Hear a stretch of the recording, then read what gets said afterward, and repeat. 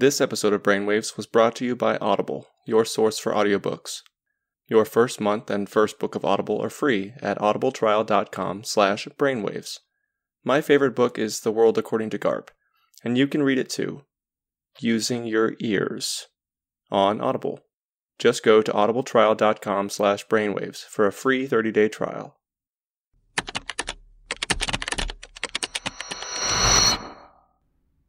Welcome to another installment of the Brainwaves podcast, your source for neurology audiocation. I'm Jim Sigler, and today, in case you might not have guessed it from the title of this show, we'll be talking about drug-induced Parkinsonism, which happens to be the second most common cause of Parkinsonism in the world, so it is pretty important.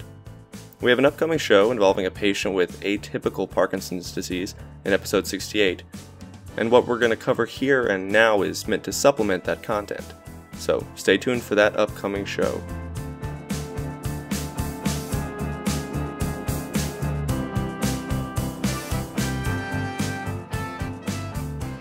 Joining me for this episode of the Quanta series is Dr. Sneha Mantri, a fellow in movement disorders.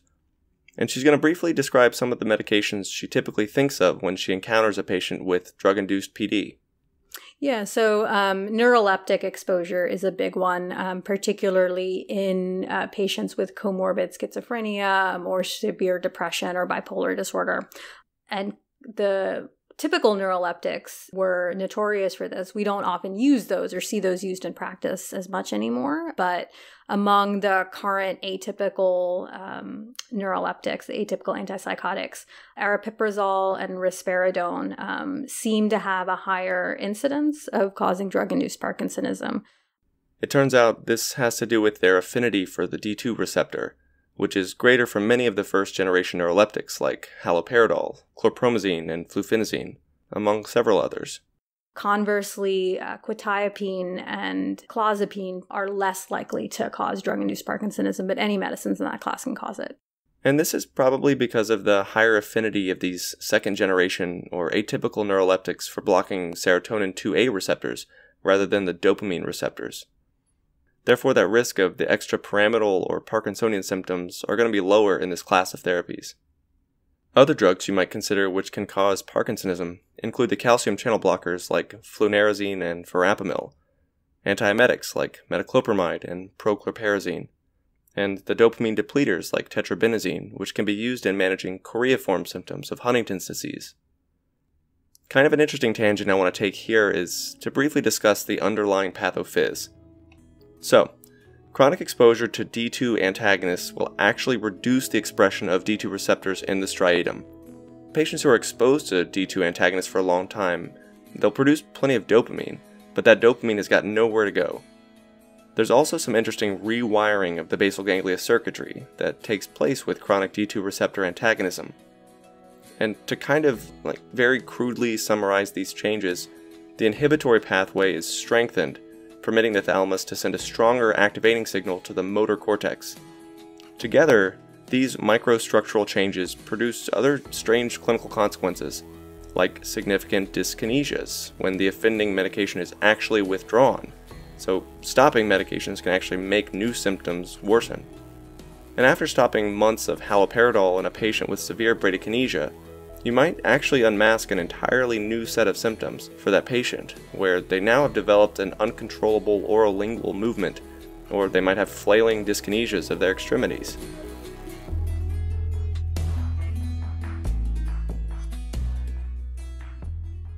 Some of the other toxic exposures are more associated with risk of idiopathic PD than with a degenerative syndrome. So manganism, for instance, is associated with welding.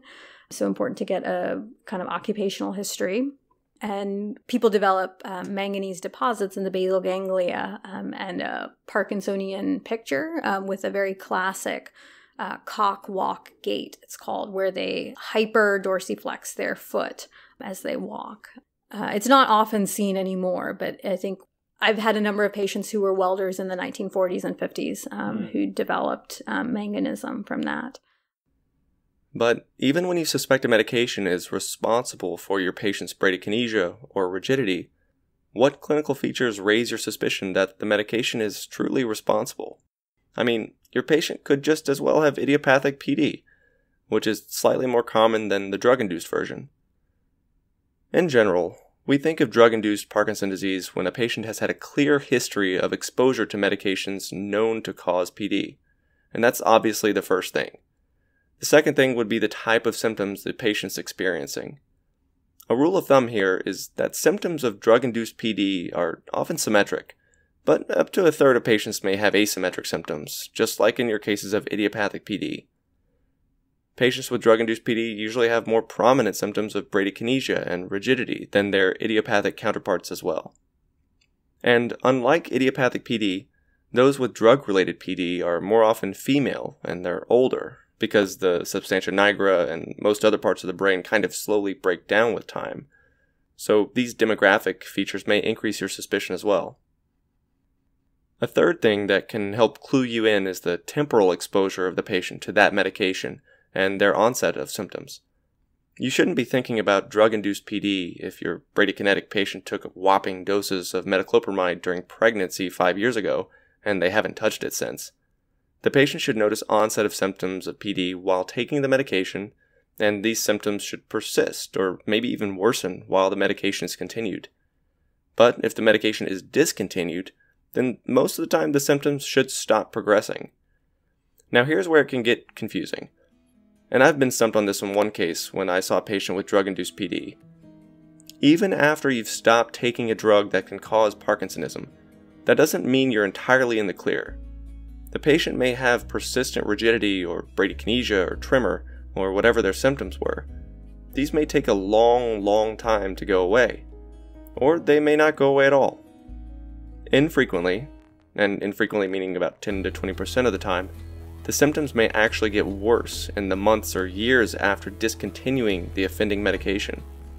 The thought here is that the medication may have actually unmasked the patient's idiopathic PD. Or it could be that the chronic exposure to D2 antagonists have irreparably depleted the D2 receptors in the basal ganglia, leaving the patient with permanent Parkinsonian features. And here's where additional diagnostic testing may be useful. Most of this means imaging. Using a sophisticated dopamine transporter scan, or a DAT scan, or a DAT SPECT scan to be specific, the presynaptic dopamine secreting neurons will be diminished in idiopathic PD, but they should be normal in drug-induced PD. We've posted a great image of this on our blog. And worth noting here is that this scan is extremely useful in patients who have had a prior exposure to a medication known to cause Parkinsonism, but you suspect that this exposure may have only unmasked a latent or mild PD. So you'll see the loss of dopaminergic neurons in the deep gray nuclei whenever the patient has an idiopathic degeneration of the substantia nigra. The other kind of toxic exposures we often think about, organophosphate exposure, so pesticides for farmers, increases risk of idiopathic PD for unclear reasons. And then there are also some protective factors that we always ask about.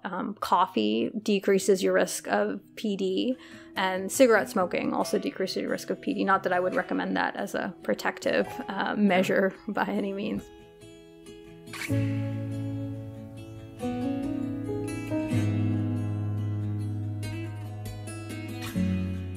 And before we conclude this episode, just a quick word on the treatment, which should always focus on the underlying cause. But just to be clear, as we've put in our disclaimers all over the place, Brainwaves is meant to be an educational podcast. It's for fun. We're not giving out any medical advice. We're just summarizing the scientific literature in a way that only sounds like we're giving medical advice. Okay, moving on. When it comes to treatment, sometimes it can be really hard not to treat a patient with a class of medications that's associated with Parkinsonism. We see this all the time in patients who rely on antipsychotics or mood stabilizers. So if you have to use a neuroleptic, often the neurologist will recommend something like clozapine or quetiapine, because these medications carry the lowest risk of extrapyramidal side effects. If your patient's on valproic acid for seizure control, which can also cause Parkinsonism in a small proportion of patients, then maybe consider switching that patient to another broad-spectrum AED, like levetiracetam or lacosamide. And for patients who cannot stop taking the med they're on, because the risks of discontinuation outweigh the benefits, Sometimes we've used drugs like trihexyphenidyl or amantadine to manage their symptoms of stiffness and dyskinesias. And in patients who've been off their medications for a long time but still have Parkinsonian features, that's when you might consider a trial of a dopamine agonist or levodopa-carbidopa. But for the most part, avoiding the known potential culprits is going to be the best way you manage your patients. As they say, an ounce of prevention is worth a pound of cure. And that wraps it up for this episode, but stay tuned for more information from Dr. Mantri in her upcoming episode of the Teaching Through Clinical Cases series on brainwaves. I'm Jim Siegler. See you next time. As always, you can get more information about our show from the blog at brainwaves.me or follow us on Twitter at brainwavesaudio. We're also on Facebook at facebook.com/brainwavesaudio. If you haven't already, please take a moment to rate our show on iTunes. It really does help the word get out. This episode today was produced by me, Jim Siegler, with the help of Erica Mejia. Music by Hyson and Jazar. We are supported in part by Audible, your source for audiobooks. Go to audibletrial.com/brainwaves to get your free 30-day trial and free audiobook of your choosing. Did I mention that it's free? And just by signing up, you support the production of this amazing podcast. So, thanks for considering it. I'm Jim Siegler. Thank you for tuning in.